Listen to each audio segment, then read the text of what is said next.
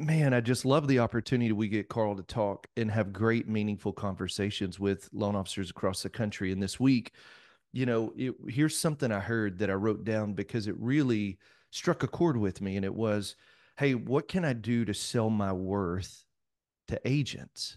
Mm. And it was one of the most genuine and sincere conversations. And when I heard that, I just thought, wow. And I can only imagine what your thought is on it. But here's what I thought we'd talk about, Tell and me. it's a topic I think we have to help our industry with, and the people we're with every day. Carl, you're enough. Like Mm. there's not a selling of your worth.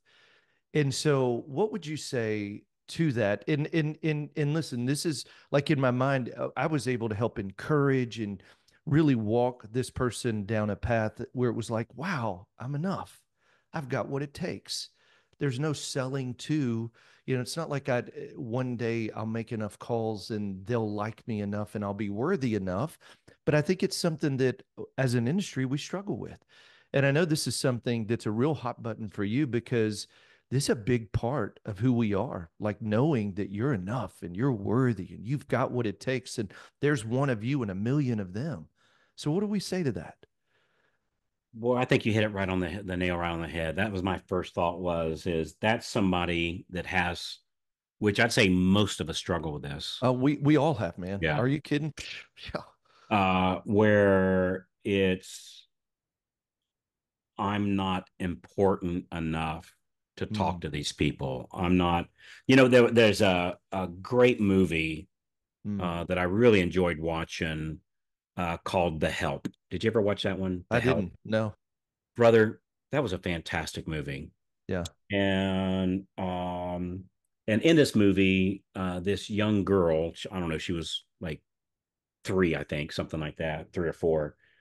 Her nanny, every night when she put her to bed, her nanny would say, "You is smart, Mm, you is beautiful, yeah. and you is important." Mm, mm. And that little girl heard that. Now, this was a movie, right? But that Right. little girl heard that over and Mm, over and mm, over and mm, over. mm. And um, and had that not been a fictional movie, um, I bet that little girl grew up believing, or not believing, knowing Mhm, she was smart mm, and beautiful, right in mm. her own eyes, and important. Yeah. And I think just overriding all those old tapes, Yeah. where my fourth grade teacher made me sit out in the hallway to shame me one time. Hmm. And that one time that this adult that I respected said this or Hmm. said that. Hmm. I think it's just rewriting those tapes. And I don't know if that's where you thought this was going to go, No, but what, brother, that's 100%. Like I had no agenda, and that's what I want to hear. Like talk to us about rewriting the tapes. And by the way, like when you just said that, it made it, like I just thought about my kids, just even being so intentional with Ethan and Lucas and Ellie, and just, hey, Bubba, you're smart, man. You're handsome. Dude, you're important. The importance of that, because you know what happens, Carl. I'll never forget when you just said the words that somebody said, a man I loved dearly, and I still do. He's a dear friend to this day. But I'll never forget, I was making a life move. I was moving from Beaumont to Houston for a life transition. And and he's a cowboy, just a man who's been a part of my life since I was 12 years old. And you know what the only words I walked away hearing him say? tell me. Don't screw this up, kid. Hmm. And the amount of pressure I felt from that. And listen, he didn't mean anything by it. Yeah. He just was trying to give some good old kind of father, because he was probably Yeah. one of three strong men in my life in that Mhm. season. And still to this day, my wife, I mean, we love him to death. But that planted so deep in me where I was so paralyzed, like, what if I screw this up? What if I Yeah. screw this up? And Better, it, better, it better not to do it at all because I might screw it up. well, that's where the fear of paralysis, like it's like, well, man, if I'm gonna do it, I guess I got to do it right. But what if I screw it up? And I think we all have those words in our head that somebody spoke oftentimes people that we admired and they loved us.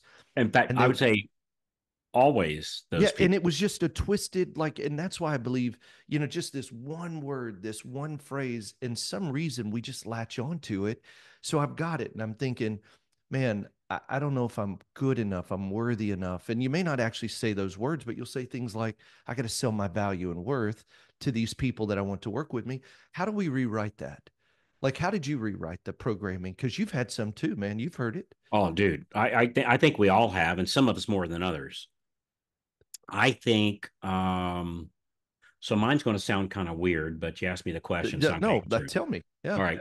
So I wrote a phrase down, like it's a paragraph, Okay.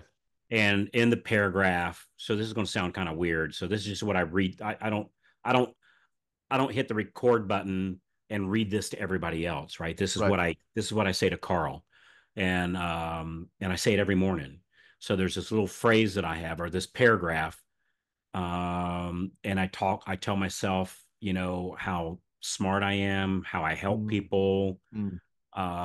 how I'm in command of my own destiny. God gives me the next breath, but I decide what I do with that breath, Yeah. and that I'm people want to meet with me, people want to talk to me. I Yeah. can actually help people. They do better, and so now I'm part of their DNA going forward. Yeah. And that when they teach their kids wonderful things, that I'm part of that thing going forward, even though they might not never know my name. Yeah. And so it sounds kind of silly, but it's very effective for me. Yeah. Yeah. And even in the very beginning when I read this stuff, I felt like a fake, like Yeah. because I didn't believe it, right? Hmm. And but I said it anyway. And I think two things happened actually. I think one, I started believing it, and number Yeah. Mm. two, if I started acting against what I said I do, like if I say I'm a person of integrity, Yeah. which is part of my thing. Yeah. People like to hang out with me because I'm an honest person and speak with integrity. Right. If I'm getting ready to do something that's not integrity minded, Right. like I'm getting ready to tell you a lie, like I'm getting ready to tell you I caught 10 fish when I only caught two, right? As I'm saying that, I'm going, oh, wait. I don't do that. Yeah. And so I think one thing is I started believing what I was saying. I'm smart, I'm helpful. And then the other thing is I'm holding myself to a higher standard. So if I'm starting to screw up, I go, wait, that's not what I stand for, Carl. And Mm. frankly, nobody cares if I caught 10 or two or none. Like it doesn't even matter. Frankly, it might be a better story if I tell them I caught zero because it'd be a more fun story. Yeah. So I think writing out words of encouragement to yourself. I tell you the other thing too, man. So I'm fanatical about I I treat my brain Yeah. like You've it's told, yeah. Yeah. mhm. Say this. Say I this. treat my brain like it's a Hmm. 10-year-old little girl. Talk And about what it. I mean by that is if I'm getting ready to go watch something, would I bring a 10-year-old little girl to this? Hmm. Yes. All right, I can go. Would I bring a 10-year-old little girl to this? No, I got no business being there. So like take the news. Yeah. I would not have do I want my 10-year-old little girl to hear Negative. all this Oh, negative yeah. crap Yeah. on the Yeah. news? And the murder and killing and this accident and that happened. No, And yeah. I want her to believe in Santa Claus a little bit longer. I don't know. It's just the way I Mm. am. And Mm. somebody else might disagree with this because I want to know what to be wary of. No, and I get that, right? We want to protect. But anyway, that's my bar that I set up for myself. Hmm. Is if I'm getting ready to expose myself to something, would I expose? Like I don't watch horror movies. Yeah. I think Yeah. I think it's bad news. I think it's just not good for my head. Hmm. And so the movies that myself and the lovely Mrs. White watch is Puppy Dogs, Unicorns, and Rainbows. Yeah. So we watch a lot of Hallmark movies, right? I Yeah. mean, it sounds silly, or documentaries, and we don't watch the ones where the lion's eating the gazelle. Like Hmm. we watch the ones where the one we were watching literally just last night was the they go collect little buttons and pieces of trashes to put around their nest to make it look really cute so Yeah. that the female went and so we watch just kind of fun stuff like that. So I think what we put in our head is Matters. Mm-hmm. everything. Mm-hmm. And I Mm-hmm. also think, and this is a recent belief, what we put in our body is Mm-hmm. everything too. Mm-hmm. And so as far as like knowing that we're worthy, I would say is just go out and start having conversations with people Yeah. and stop getting ready for it. Just go do it. Mm-hmm. And you'll see the results of that. And you'll find out that, um, come to find out, I actually do help people. Now, Mm-hmm. are we a match for everybody? No. Just No. like No. everybody's not a match for me. Like when I Yeah. go, I don't know, I don't go to every restaurant every night, but I go to one from time to time. So I rejected 99 restaurants here in Palm Harbor. Actually, last night I rejected 100% of them because we ate here at the house. Yeah. But when I go to, I didn't reject, I don't hate the other. I just didn't use them. I went to this one. So when an agent doesn't use me this week or next week, they don't hate me. They just use this other loan officer. But the restaurant I did go to, they said, "Hey, we're having a special this or a special Mm-hmm. that, or we're doing something different, or something like that." Then it's like, oh wow, let me go check it out. Yeah. So when somebody doesn't use us, it doesn't mean anything other than they just didn't use us. Yeah. And it's just having conversations with people. I tell you something else. And I think it's good to help our referral partners, right? I do, I totally do. Yeah. But one thing is, Steve, give me a name of, and not myself, right? But give Yeah. me a name of a best friend that's not your brother, Uh, my wife. and not your wife. Give me a first name. Uh, man, I have such a Oscar Hernandez. Perfect, Oscar. So now does Oscar come over and mow your yard every Saturday morning? No. No. No. Does he come over and wash your car? Nope. Nope. Now, if Oscar owned a detailing company, Yeah. who would you use to detail your car? 100% Oscar. And it's not because he mows your yard, No. and No. he doesn't come shine your shoes. Nope. Nope. So why is Oscar your buddy? He's been a trusted friend for 15 years, man. And And what makes it's him a friend? um there's a genuine care and concern for each other. That's it. That's it. Yeah, That's and it. here's the interesting thing too, Carl. We don't talk every day, but when we talk, every time we talk, it's like we pick right up where we're at. Yeah. Yeah. And that's the truth. He's actually a realtor and he's helped me sell houses and buy houses and like we do And business if you together. called him up, he would come mow your yard, 100% he would. just like you would go mow his. 100%. Yeah, And but and that's like not I why we're would, working together. We just met and we hit it off and I'm like, dude, I like this guy and yeah. vice versa. And I think that's the same thing in our referral relationships. That's That 100% it. it's not Yeah. because we go over there and mow their grass and wash their cars. Yeah. And not that there's nothing wrong with doing those things, right? There's nothing wrong with helping and doing the flyers and helping them do things. Nothing wrong with that at all. Frankly, there's a lot of right things to do about that. But that's not why they're working with you. They're working with you because of Oscar's your buddy, Yep. because how you feel about Steve, Mm, you're with Oscar, mm. and you're Oscar's buddy because of how you make Oscar feel about himself when he's around you. That's Hey, that's that's it. That's the secret sauce right that's the there. secret sauce. That's Which it. is why the scripts that we use, Yeah, are so effective, is because it brings the attention back to them, that's right. and not, I'm going to come mow your yard, I'm going to wash your Mhm. car, I'm going to take your dog for a walk, I'm going to, Yeah. like, frankly, if I had a friend call me up and came over here and was walking my dog and It'd washing my feel kind of car and mow weird. my You're yard, doing all it'd be this stuff for weird. me. Yeah, Yeah, don't it'd be don't do like, that. Let's just be buddies. Like, yeah, don't like, come do dude, a bunch of stuff. Sit down on the yeah. porch, Yeah, smoke a let's sit on the cigar. porch and have a glass of wine or have a cigar or have a glass of water or Yeah, just sit and chill, yeah, right? And, yeah. and I think the same thing in our mortgage in our relationship. So back to your question, what value do I bring?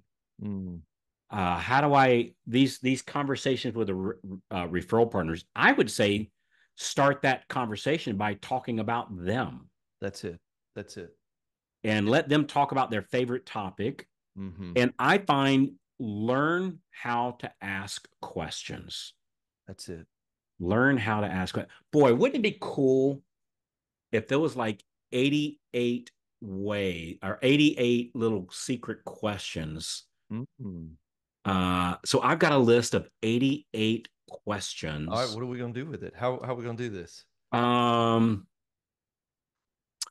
let's do this. And you're gonna give it to everybody? Of course, that's how we roll around here.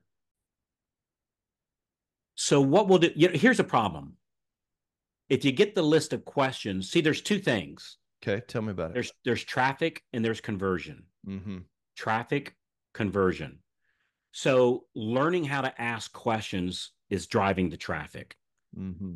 Then you have to go through. So right now that I'm talking with those people, how do I convert that into referrals? How do I convert that into loans? And frankly, that's a longer conversation. Here, Yeah, let's do this. Let's do this. Um, so we have a third partner, Krista, yeah. that Killer. we work with, and she works with us, and she is fantastic at strategizing. Mm-hmm. So let's do this. We'll send this list over to Krista, and Krista will give you the list, and she'll talk about how to turn Implement it. those Yeah, meetings yeah, into referrals. She'll walk you through that process, and it's a step-by-step process to do. And yeah. I'll give you my 88 questions. And dude, like when I do my podcast, like when I do my Super meetings, cool. Oh yeah. these 88 questions, and you could ask these 88 questions. You could interview a plumber. You could interview a roofer. You could interview a real estate agent. Yeah, You could use these to do podcasts. You could use yeah. these for coffee meetings, like you name it. These, I'm telling you, I spent the last 24 years putting together this list. It is, you want this list, I'm telling you. So let's see, go to Meet Up with Krista as Krista, Meet meet up with Krista. com. Yep. And what that's going to do is it's going to take you to a little calendar and just book some time with her. And she'll give you the list. So I'm getting ready to go send it to her right now. She'll give you the list and she'll talk to you about how to turn those questions into actual loans That's it. as That's a it. as a as a free service. You go, Carl, what's the catch? There's no catch. No The only catch. catch is at the end of the call, she might say, "Hey, would you like to do more of this?" And we could talk about this one. But this one is our gift to you, and you're going to love talking to Chris. A lot of you have heard Krista on the podcast before, Podcast and the Breakfast Club. Yeah, in the man. Breakfast Club. She's a Like big part of what we're doing. she's fantastic, super smart lady, been in the Yeah. mortgage industry for a long time. So I Yep. love hanging out with Krista. So meet Meet up up with Krista. Krista.com. And that Love thing causing you to hesitate to stop, it. push that disbelief to the side, Mm, make a simple, small decision, and mm. work on the next step to take you to the next level. So appreciate you guys. Appreciate you, Steve. All right, man. Great call. I mean, great podcast. Good stuff. So see you.